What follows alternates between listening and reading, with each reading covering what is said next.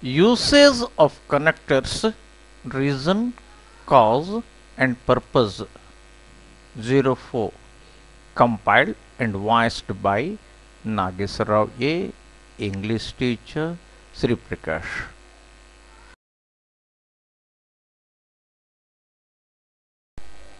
In this lesson, we learn the usage of connectors of reason, cause and purpose.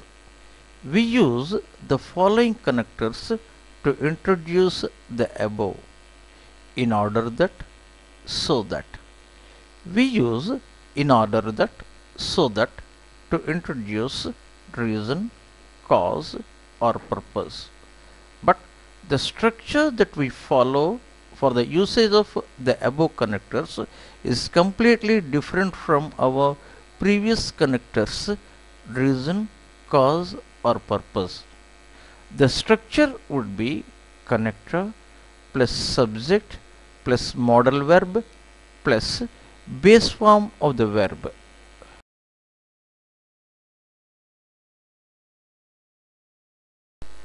Let us study the following pair of sentences. He can buy a car. He needs to save money. In order that he can buy a car, he needs to save money. He needs to save money so that he can buy a car. In order that you can pass the examination, you need to study. You need to study so that you can pass the examination. In order that I can solve the problem, I need not to worry.